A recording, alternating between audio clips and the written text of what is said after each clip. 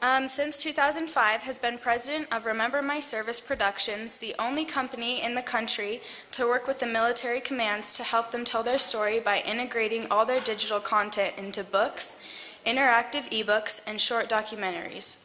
RMS works with the Department of Defense to produce the Korean War 60th commemorative book and feature documentary, which was selected for the GI Film Festival in 2014 in Washington, D.C. In support of the troops, Ms. Hawkes has traveled to forward operating bases in Iraq and Afghanistan, pulled 7.5 Gs in an F-16, and spent time aboard the aircraft carrier USS Vinson to better understand the service provided by our dedicated service members. She was recently appointed by the Secretary of Defense to be a member of the Defense Advisory Council on Women in the Service, is a board member in the Utah Defense Alliance, an executive committee member for Association of the U.S. Army Utah Region, and is co-chair of the AMAR Foundation, working in Middle East conflict areas. In 2008, she founded Project Gratitude, an annual program that brings wives and daughters to fallen heroes to complimentary VIP weekend in the Miss America finals, where they are recognized as honorary Miss Americas in a ceremony on the Miss America stage. Ms. Hawkes holds a bachelor degree in communications from BYU and a master's degree in integrated marketing communication from the University of Utah. After college, she signed with ESPN and spent 16 years as an award-winning sportscaster there, covering world-class events such as the World Cup Soccer, World Cup Skiing, the Kentucky Derby, the French Open, and Big Ten college football from 1990 to 1995. She was a host of College Game Day, World Cup Soccer Today, Scholastic Sports America, ESPN Sailing, and Great American Events. In her role as both producer and on-air talent, Ms. Hawkes has interviewed such celebrities as Peyton Manning, Michael Jordan, Tom Brady, Larry King, Jackie Jonier Kersey, Donald Trump, Diego Maradona, Tony Bennett, Mary Lou Retton, Troy Aikman, George Strait, and even Alice Cooper. Ms. Hawkes was born in Paraguay, later living in Ecuador, Chile, Mexico, but spent most of her teenage years in Buenos Aires, Argentina. She is the only foreign-born Miss America in 1985 and is an accomplished musician and published author.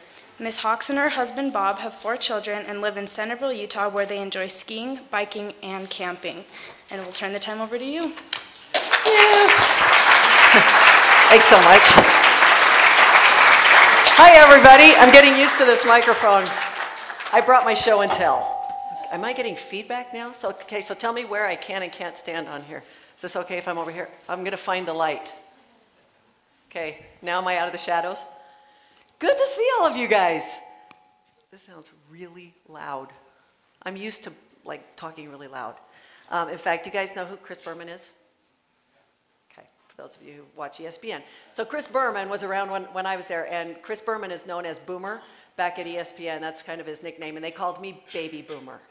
That was my nickname, because I can get really loud. So I won't blow you out, I promise. It's so great to be here. I love Utah State. I've got my second daughter is graduating from here next month, and if she didn't have a class in Salt Lake City tonight, she would have been here. So I'm sad I couldn't introduce you to her. My daughter Nicole, and then my youngest, he's looking at coming here too, so we're gonna come up here for a visit. So what do you guys think? Should he come? Oh, okay. All right, I will tell him you said so. But it is just fun to be here. What I'm going to do first is tell you what I'm doing right now, the biggest stuff on my plate that I'm so excited about. Then I'm going to walk you back a little bit and kind of tell you how I got there personally and professionally. And then I'm going to share with you some lessons learned, okay? So just kind of 3 categories. I'm going to pull some things out here so that way I've got my show and tell ready. I tell you what, I only do backpacks now. I used to try to do the briefcase thing and look really professional. And I decided, that was really hard on my back. So backpacks actually so much better. So I'm going to kind of show you some stuff. Let me get it out here for just a second. Okay, now it's ready to go. That's all I need.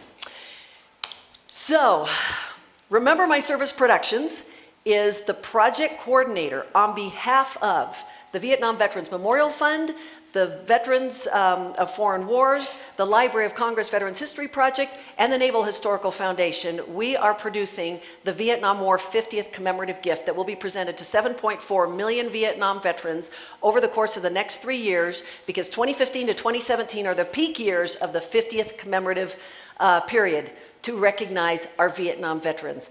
Why is this so important? And I will tell you, for those of you who were probably born just 20 years ago or something like that, because it was something that I had to learn as I grew up, because I was born in 1964. So the height of the Vietnam years were more like 67, you know, through 71, 72. But that was one of the most idiotic, tragic times in our American history of how we treated our returning troops coming home in uniform, and yet the way that we treated them, I don't recognize that America at all. And if you look back in your history books, you'll find out what they would do. They would come home in airports, out on the street. If they were in uniform, they would get spit on. And I talked to somebody not 2 weeks ago who's told me about a good friend of his who was coming home from Vietnam, survived Vietnam, and was shot and killed in San Francisco. That's the kind of America they were coming home to, which, you know what? I don't recognize that America, but I do recognize the America today that does know how to thank and recognize our troops, right? They come home, we clap for them, regardless of how we feel about the policies of war, right? So that's why this Vietnam 50th commemoration is so key, and I am so proud that we are the ones, my company, are the ones that are heading this commemoration up in terms of the commemorative gift that's going to be presented to all those 7.4 million Vietnam veterans. As you might imagine, it's a really big project, 7.4 million of them. And how are we going to do that? I am really excited to share with you that we also partnered with the National Association of State Directors of Veterans Affairs. And I just briefed them 2 weeks ago in Washington, D.C., all the state directors of Veterans Affairs, and I got to tell them how we were going to roll this out with every single state, that they're going to have their own customized state version of the commemorative gift that will be a hardbound book, about 160 pages, with an interactive ebook and a feature documentary, and we're digitizing all the Vietnam era division magazines so that they can have access to it. Every single veteran getting this as a thank you, because right now, guess what they're getting? They're getting stickers. I should have brought one. I went to this one event where they had this big Vietnam thank you, and they were given a sticker. Thank you. A sticker. No, these people, we lost, 50,000 lives. This was not something, when you think about what we lost during Iraq and Afghanistan, not even about 7,000 total over, any life is a tragedy to lose. But so anyway, this is really an important period in American history, 50 years later, to say thank you. So we have partnered with all of these groups to make this happen, and in every state to roll it out. And guess what? I'm even as excited to be able to announce to you that Utah is the first state in the country to establish the public and private partnership that will take care of the funding. In fact, 2 weeks ago, I got to stand on the floor of the U.S. Senate as a bill was unanimously passed to cover the funding for this commemorative gift for our 47,000 Vietnam veterans here in Utah. And it's a matching gift with the private sector here in Utah. So, and on Monday, this coming Monday, the governor's going to sign that into law. This is the first state, and I already have 20 other states. Kentucky is one, Michigan, Illinois, New Mexico, Oklahoma, Idaho, anyway, a bunch of them, Mississippi. I've got 20 what I call early adopter states that are already on board to do exactly what Utah's done. So Utah has been the leader once again, as we are in many things, on that. So that's what I'm doing right now. The biggest thing on my plate, our core competency for my company has been for the last 10 years is telling the story of the military command. So for instance, the reason why we're the experts actually at what we're doing for the Vietnam project is because a year and a half ago, we completed this project, 160-page book, working together with the Department of Defense and the Republic of Korea. That's South Korea. Sometimes people will say, was that North Korea? No, South Korea. And we got to be in the middle of the development of this. Can you imagine a little tiny company? I've only got 17 employees in Salt Lake City working back and forth, sending manuscripts to the Department of Defense and then the Republic of Korea back and forth. And anytime they changed one word, we had to send it over to the Pentagon, and they would change a word and send it back to Korea. Boy, was that fun. But this was 250,000 copies of these went to Korean War veterans in every single state nationwide to thank them for their service. This was fully funded by the Federation of Korean Industries, Hyundai, Samsung, LG, to thank our veterans and the government of Korea.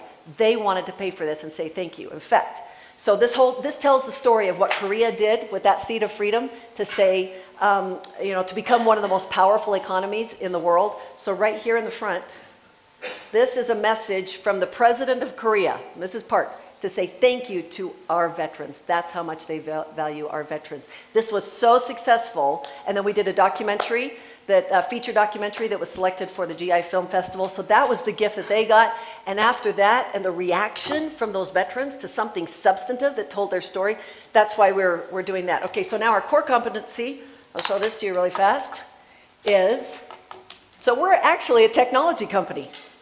And we specialize in digital content management, but we got pulled in to help the military tell their story. And the more we did it, we were doing CD-ROMs. This is back in 2005, 2006. CD-ROMs, and then we went to DVD-ROMs, and then dual-layer DVD-ROMs, which everybody thought was really cool, and 10,000 digital pages. We put everything on it. And now we've moved to interactive ebooks. Everybody wants the shareability factor. But guess what I learned along the way? As intent as we were on technology, people want tangible stuff. They want it on their tables. This is the Utah Air National Guard. There are pictures of their units in there. So they have the ebook and they have this. 7,000 Guard members got this 2 months ago. As a thank you for your service, here's what you did. This is an amphibious assault ship, the USS Peleliu. Oops, that's falling out. Every sailor was in here. The 125th Striker Brigade Combat Team. So this is what we do. We preserve. Here, I'll talk like this. No. We preserve their history, and then we archive it with the Center of Military History, with the Army Historical Foundation, the Naval Historical Foundation, Library of Congress, everybody. And that's what we do. So as you can tell, I find it very important what I do. And I find it very meaningful. It's meaningful work that I am passionate about and that I believe in, and guess what? We're the only ones in the country that do this. There are printers out there. There's people that can do interactive stuff. There are people that can do video production. We're the only ones that do all of it integrated in one place as a full service for these military commands. Okay, so let me kind of take you back a little bit on how I got here, because trust me, when I was your age, this didn't exist. This company didn't exist. We created this category. It never existed before we created it. And when I was your age, so I was telling some of the students tonight, so how many of you are freshmen? Okay, so when I went into BYU as a freshman, I was going in as a piano performance major. And I had one lesson, and the piano teacher said, okay, I want you practicing 5 hours a day. And I went, whoa, I'm not doing 5 hours a day. So I changed my major. I'm not doing piano performance. But it was like, well, what can I do? And I talked to my counselor, and well, let's do communications. So I just kind of fell into that. If you had asked me when I was your age if I would be working at ESPN, ESPN didn't even exist. So how would I know that I want to do that? So the two biggest things that I've done in my life didn't even exist when I was your age. So that's why it's so important to just keep your minds totally open to open doors. You never know what's going to be out there. So the important things that you should be working on are those key skills, the key mindsets that will allow you to take advantage of whatever opportunity might be out there that you may not have even heard of right now. So I'll take you back. So I graduated from BYU, went straight from BYU to ESPN. I was really young, but that's when I got my contract. Now, they were looking for women, so I was the third woman to work at ESPN. It was very interesting to be one of the few there. I remember my first day walking into SportsCenter, and it was like walking into a guy's locker room, and everybody just got quiet. Oh, there's a girl here, what do we do? So it was very interesting learning curve, and I found early on that what I really wanted to do, they initially wanted me to do SportsCenter, but I just didn't want a desk job, and they thought that was crazy that I didn't want to be famous and be on SportsCenter and stuff, and you know what? That Miss America year cured me of that. I didn't care about being famous or being in the spotlight. It wasn't something that drove me. I wanted to create. I wanted to do more than just sit behind a desk and read the words that were there about the latest game. So I was actually able to get out and do all the fun things and do the World Cup soccer and stuff like that. But I did that for 7 years full time. And by then, my kids were coming, and it was just getting harder and harder to do stuff. And so I went off contract, and then I did another 9 years of freelance. So what that means would be I would probably do, I don't know, 3 or 4 big events a year is all. And the rest of the time, I was pretty much at home. And I would do some speaking engagements here and there or whatever. But I was mostly a full-time mom. And I had, you know, my little kids were running all over the place, and I would, during nap time, I'd work on a book project, or I would do on little kind of projects here and there. Then when my youngest was, let's see, when he was in preschool, I went back to school to get my master's. And I really wanted to get an MBA, but I just couldn't find a program at the U, which was my nearest, to fit my schedule. I wanted to do 1 class a semester. That's all that I could handle with kids and everything, knowing that I'd probably be working on papers till 2 a.m. So the University of Utah was really creative with me on working on a master's program that fit what I really wanted to do, which was in business, but we got creative. And I went into the communications department and did a master's in organizational communication with an emphasis in integrated marketing communication. So half my classes were actually in the School of Business. So it was a wonderful master's program to be able to do that. So I finished that, and I finished it right when my youngest got into school all day. So I knew that I could hit the ground running. Because and the big thing was that I was looking for something flexible so that I could take them to school, go to work, and leave and be home by 3:30. So I started off with a company. I was their vice president of communications. I was there for about 1.5 years. This is going to be one of my lessons learned that I'll share with you later. I was there for 1.5 years and realized that was not the place for me. I didn't know what was, but I just knew that that was not the scenario. The people, I wasn't sure how much I could trust them, both in capability and in, you know, just ethics and that kind of thing. So then I mean, I was there, but I kind of had my eyes open, and I met my current CEO. He's the CEO of our parent company, StoryRock is the parent company. And we were on a radio show together. And so we started talking, and he said, hey, can I take you to lunch and tell you about my company? So we did, and he started telling about the mission of StoryRock, to tell the stories. Now, at the time, it was on in schools and doing electronic yearbook and that kind of thing. But what I really liked was the idea that I asked him about his management style. And he says, oh, well, I definitely don't babysit. And I said, nice. Because I don't like to be micromanaged, and I don't like to micromanage. You know, I really believe in hiring good people and being with good people and letting them go with their ideas and giving them the freedom and the reign to be able to do that. And so the more I talked with him, and he was a happy guy. And I had been around some people who were grumpy, and I wanted happy people. So that was another something that I'll share with you. So I left that other company and went to work for StoryRock, and that was 10 years ago. And with my company, StoryRock, and with this boss, John Lund, who is still my boss, although he tells everybody that I'm his boss, which is great, and I'm fine with that. We've been able to just turn on a dime on lots of different things and grab opportunities. So that's where I am right now. That's kind of my history getting up there. Now let me dive into the lessons learned. And you know what? As I was kind of coming up with, okay, so really what are the things that I can latch onto it? Would you believe everything started, and I did not do this intentionally, everything started with the letter P. I don't know why, but you'll see. So the first one for me, people, okay, as I told you. So people really matter. I remember one of my first conversations with the president of ESPN, Steve Bornstein, when I went to work there. And we were just kind of in his office, we were talking about stuff, and I said, so do you like working at ESPN? You know, here I am asking the president this. And I pictured, you know, he's going to games all the time. How cool is it? You get to work at ESPN, you're at the top, you get to go to all these events. And he said, Sharlene, would you believe that I spend 85% of my time, maybe 90% of my time, fixing people problems?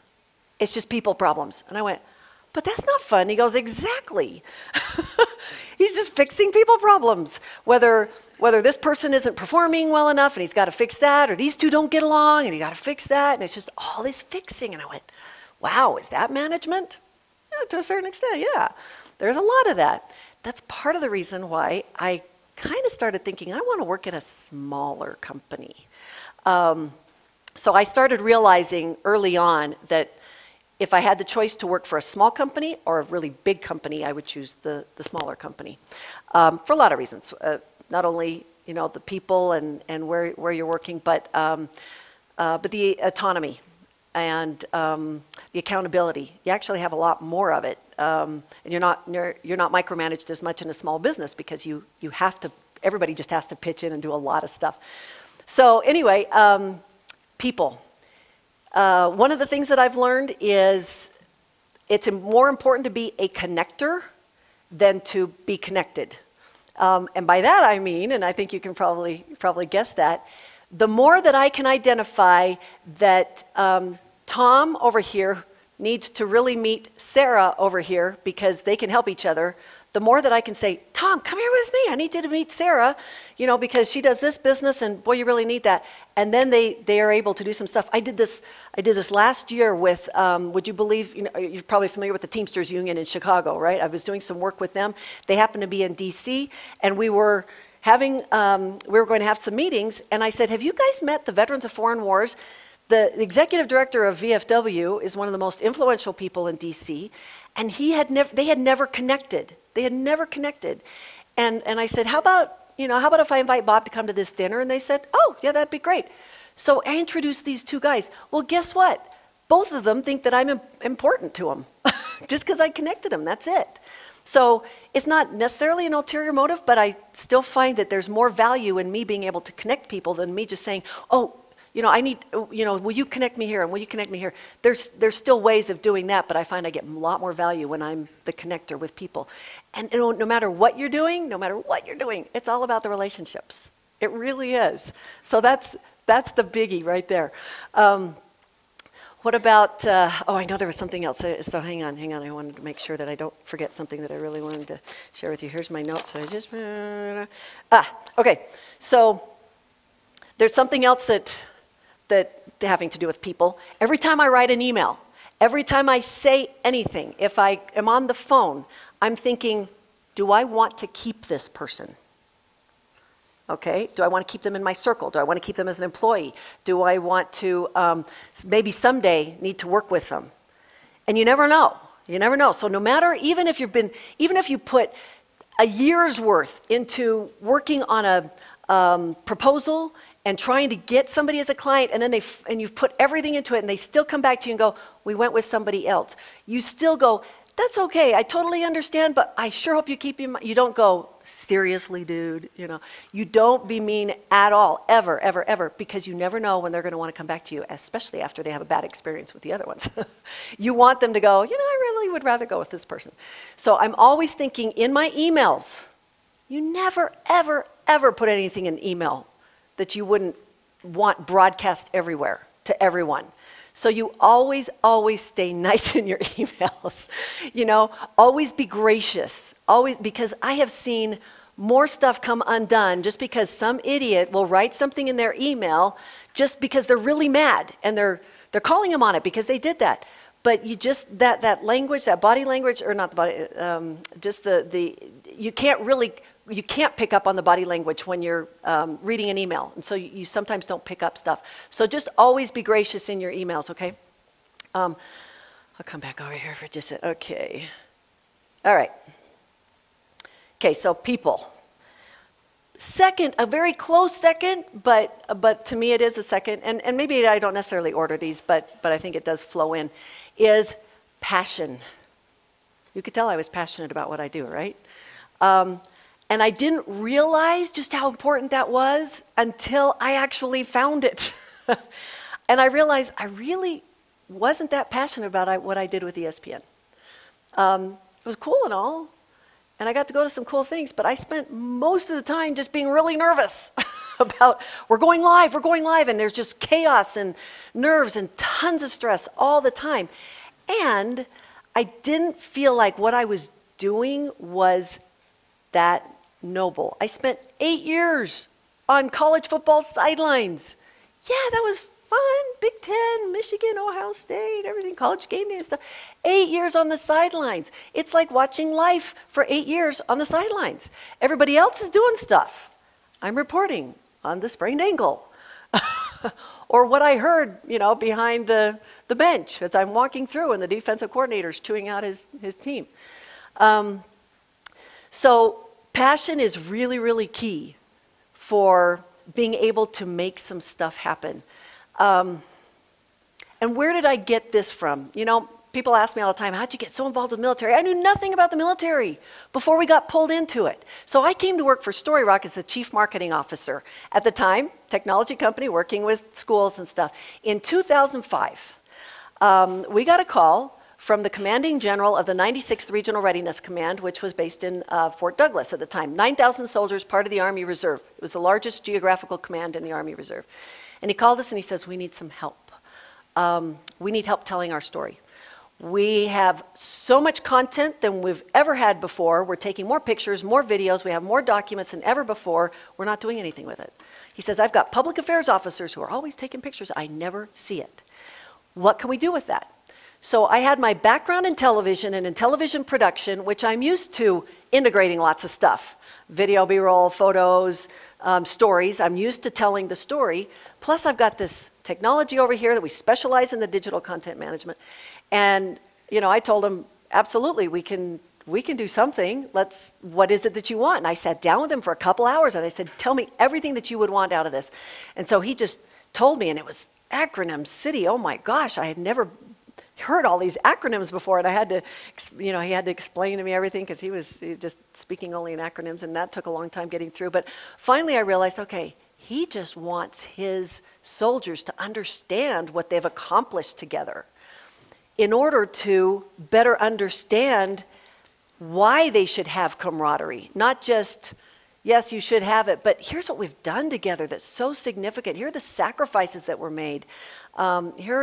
This is what we can share with our family members on what we've done. So, and he wanted to be able to give them all a copy of this. So that's how it kind of just got started, but I didn't know anything about the military at that point.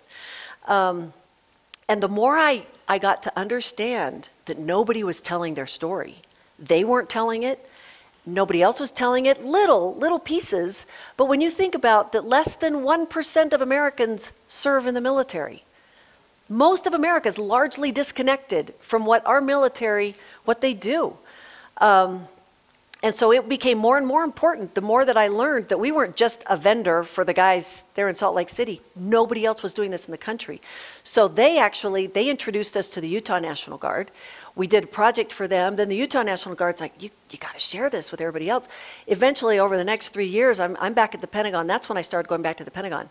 About every 3 or 4 weeks for the last 10 years, I've been going back to the Pentagon. And I have met some amazing, great Americans. I remember when I went to Iraq, and so I got to go in and just go on a handshake tour.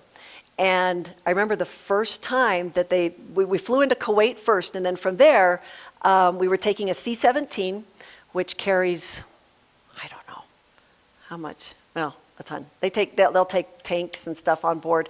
But this time, so we were supposed to meet them at 2 a.m. on the tarmac, because that's a great time to fly into combat, I guess. It was about a 4-hour flight to get to Iraq from Kuwait. And so we met them on the tarmac, and we were the first ones on the plane, and we got into this huge plane, and there were seats on the side, the bucket seats, and then right in the middle they had, I think it was about 8 across seats going all the way back, about 150 seats, just right in the middle. So I didn't know who was getting on, but we got on first, and I thought, well, I guess you're supposed to just sit wherever. So I started walking into one of the seats and into one of the rows, and I went, oh my gosh, you can't even sit down in here. I guess maybe they'll all lay down, but there was no knee, I mean, even I'm 5'8", but my knees were just right up against the back of the seat. I thought, this is terrible. And so I was going to just kind of sit and maybe take a couple seats. And then one of the officers got on and he says, oh, no, ma'am, you're going to go sit here on the bucket side. The soldiers are going to be sitting here. And I went, how many soldiers do you have? Because they're not going to fit in here. And they said, oh, every seat will be taken, 150. And I'm going, they're a lot bigger than I am. How are they going to fit in this thing for a 4-hour flight? So we sit down. Sure enough, they all file in, 150 soldiers, all file in. Not only just filing in, but they're carrying 80-pound backpacks. Where do these backpacks go? There's no overhead. They go on their laps for a 4-hour flight. Not one of them complains. They just file right in and they sit on this with their backpacks on their laps for this 4-hour, 5-hour flight into Iraq. And I remember just watching them, and we started talking to them, and a lot of them had pictures of their family inside their helmets, so they're taking off their helmets and showing us. And one of them had a cute little teddy bear. He had a 3-year-old son, and so he had this teddy bear clipped onto his backpack and stuff. And I just remember thinking, oh my gosh, the discomfort that they go through, that's the least of their issues. The discomfort they go through just to serve on our behalf. This is an all-volunteer force. The last time that we had the draft was Vietnam. So they serve in our behalf, all volunteer.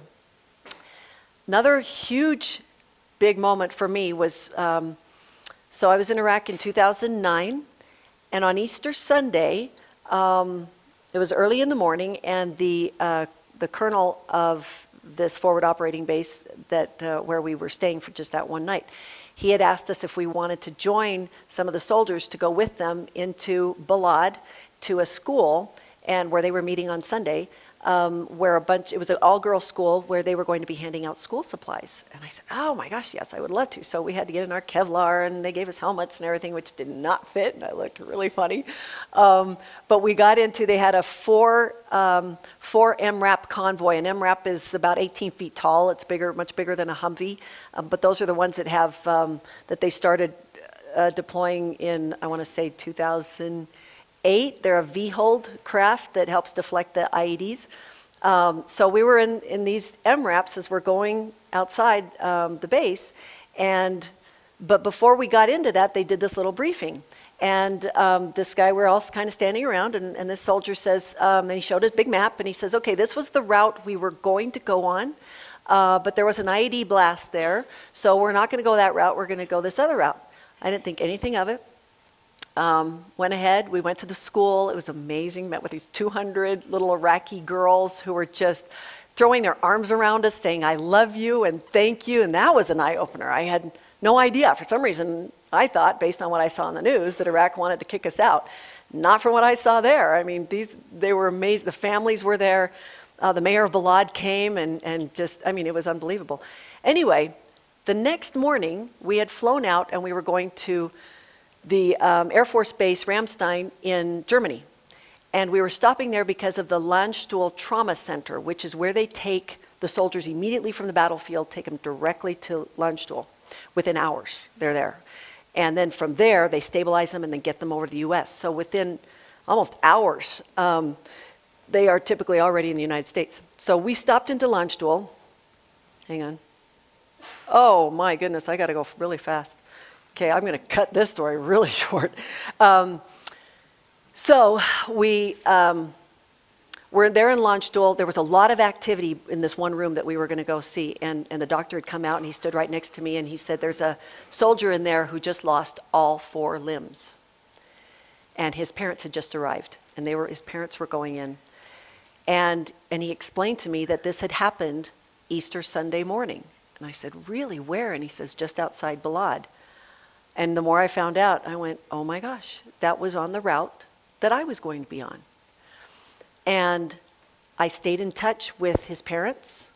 When he got to Walter Reed 6 weeks later, I was at Walter Reed and watched him as he was in physical therapy, still alive, in physical therapy with his bandaged arms, with these cut-off arms right here and doing, he was practicing being able to move a mouse and just to see some computer movements and stuff. And two months later, I went back and took him and his brother to dinner. He was all ready to, he had prosthetics and everything, and he wanted to practice holding a hamburger with his prosthetic hand. And last year, 2 years ago, he was the first person to receive a double arm transplant. How cool was that to see him at the press conference? I remember seeing him, here was the table, his new arms were like this. And so they were asking him about his arms, and he says, you know, it's just been really amazing, and he did that. And I just went, oh my gosh. But you know what he said to me? When I was explaining to him, I said, do you know why? Do you remember why I'm so interested in you? His name is Brendan Morocco. And he says, no, I don't remember. And I said, because you were on the route that I was going to be on. And he looked at me and he says, you're welcome. And I see that time and time and time again with the wounded warriors, with everybody. I mean, so that's where I get my passion from, because I see them so much and I see what great Americans they are and that their story is not being told. So that's, and the more passion that you have, here's my third one, you're able to be persistent. Persistent and patient. When you know that what you're doing is important, and trust me, anytime you're doing anything important, it's going to be hard, okay? The easy stuff is probably not going to be so important. So when you're doing important things, it's going to be hard and it's going to be long and it's going to take a long time. So I'm going to tell you something. Back in 2010, Congress was going through, and it had taken me 2 years to work on these two major contracts, one with the reserve component that covers all 7, the Army National Guard, Air Force National Guard, anyway, all 7 of the reserve components. It was a $4 million contract, taking me 2 years to get to that point, all the way through the Pentagon where they were all excited. It was a $4 million thing, and $4 million with the National Guard, that we were going to do another big contract with them. We had already done one. We had worked with half the National Guard, and it was going great to help preserve their history. So I get that ready 2 years. I think it was 11:30 at night. Congress is signing some bills, and I can't even remember who it was. I was so mad. But somebody, Senate Majority Leader, signed or vetoed or something the omnibus bill that killed all of those earmarks. And back in those days, earmarks, so this 4 years ago, earmarks were how programs got established. It wasn't just frivolous stuff. There were a few things here and there, but that was the expected protocol to get through if you want a program, you first need to prove that it can get through a couple years of earmarks.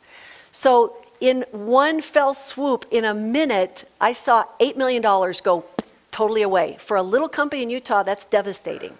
That is completely devastating. That means that I got to let people go. I mean, it's really hard. And I thought long and hard about closing our doors. And it was because of a couple of general officers that I had gotten to know who said, you cannot quit. What you're doing is too important. And I said, I know, but look at what just happened. And he says, that doesn't mean that it's not needed and not wanted. You have to figure out a different way. So that leads me to, okay, so there's persistent and patient. So I've been doing this 10 years. But what happens is you're able to pivot. You always have to pivot. There's always a different way of doing something. Never just go, well, there's only one way. To me, yeah, I was thinking I get that contract, it's signed, I've got now the Army Reserve and all these reserve components that want to do this, I got the National Guard that's ready to go, I got them all lined up and it fell through, now what? So you pivot and you get creative and you do different things. And one of the things that I found was, you know what, okay, so now we're in an era of continuing resolutions and sequestration where there's downsizing and money is not as plentiful as it used to be in the heart of the war years. And now everything's drawing down. Okay, so what am I going to do? Guess what? I started working on the sponsorship model. And I went out to the community sponsors, and community sponsors want to do things for our soldiers. So we have really refined and developed the whole sponsorship model, and that's what has led to our Vietnam 50th commemoration thing. Yes, there's going to be some state funding, but for the most part, it's private sector sponsorship funding. They want a way to say thank you, and I discovered that, and we were able to pull it in. The last big project we did with the Utah National Guard, fully funded fully funded by Miller, Larry H. Miller Group, by Eccles, and Merit Medical, and Mountain America Credit Union. Those 4 paid for the whole thing so that every service member got to have their history and get their story told. So people, passion, persistence / patience, pivot, and then the last one, trust me, it is a word for me. Partner up. That's different from alliances. Partner up, meaning I'm a little company in Salt Lake. Who's going to pay attention to me? I have to partner up. Do you notice what I told you in the first minute that I was up here? What did I rattle off? All my partners. Vietnam Veterans Memorial Fund, Veterans of Foreign Wars, Library of Congress, National Association of State Directors of Veterans Affairs, Center of Military History, Army Historical Foundation. I'm a little company. Nobody knows my little brand, RMS Productions, but the associated credibility of the partners up. And how did I do that? The very first thing that I did when I started going back to Washington, D.C., I knew that what we had was really important and really valuable. So what I had to do was start to meet people. And I thought, okay, who do I want to meet? Well, I really want to meet the Center of Military History and let them know what we're doing. So I asked some people, can somebody get, and you know, this person knew this person who knew this person who knew the head of the Center of Military History. So I went in to meet with Dr. Stewart, and I just told him what we were doing. I didn't expect that he would say, oh, let's sign a contract. I just wanted his blessing, you know. I wanted him to tell me what he thought, and he thought this is really great. So I said, tell you what, can I give you everything that we work on? So when I work on the Army Reserve, when I work on the 3rd Infantry Division, when I work on the 425th SBCT, I want to just give it to you for your archives. And he went, absolutely, sure. Guess what? He's now a partner. I'm submitting everything to him. So then I went to meet with the Library of Congress. I told them what we were doing, and they said, oh, that is so great because we have the Veterans History Project. We're trying to get the word out to have more veterans tell their story. And I said, guess what? I work with just units. And people are always saying, well, I want you to tell my story. What I can do is I can help you create awareness to all these people that we're working with in the units. And they said, that's fantastic. How about if we give you Library of Congress bookmarks with your brand on it that you can put in each one of these books? And I went, sure, that sounds great. I'm now a partner with the Library of Congress. They sent me 250,000 bookmarks. I get to inventory. But that's awesome, you know? So partner up. If you're just a little company, you find out who you want to be, the very, very top, who's important for you, and you figure out a way to bring value to them. So all in all, I am so proud of our little company and what we've been able to do. And that's, I guess, the last P. Be proud of what you do. I'm really proud of what we do. And honestly, this is the first time in my professional career that I could be able to say that I'm really, really proud of what I do. I've done lots of different kinds of things. And like I said, kind of cool things. But this is the one that I'm really, really proud of. So I'm excited about that. Okay, so we're going to wrap up there, but I'm going to now do some Q&A. So how about if, I hope you've been thinking of some questions. Any ideas of any questions you'd like to ask? We've got a few minutes, right? That we can do that? Okay. I answered everything. Oh, right over here.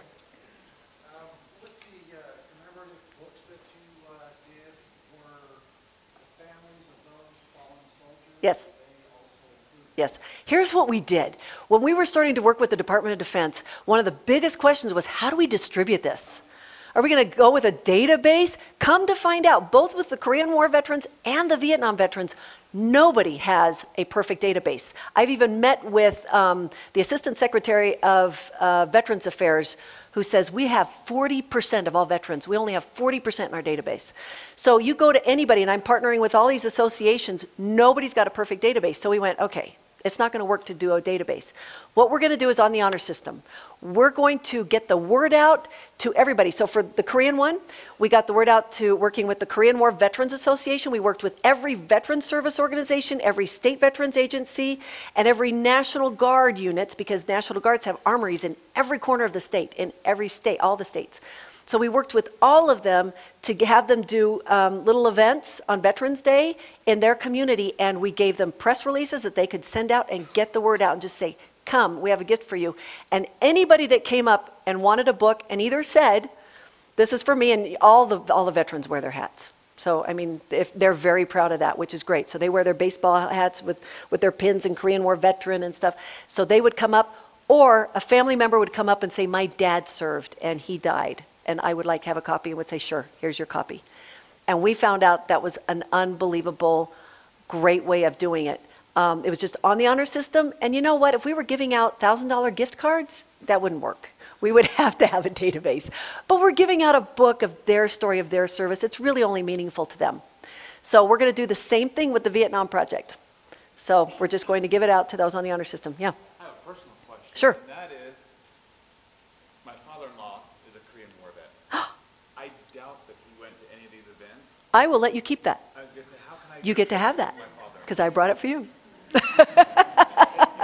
And they're hard to come by now because we ran out of the inventory. So I only have probably 20 at the office now. But they're meant for the Korean War veterans, so I will give it to you. So see me afterwards. Okay. Yes? I was going to ask about your company. You talked about it's really small. Do you have like a brick and mortar location? And Yes. How many people work for you? So I have about 15, but we can ramp up. Here's the great thing. It's infinitely scalable.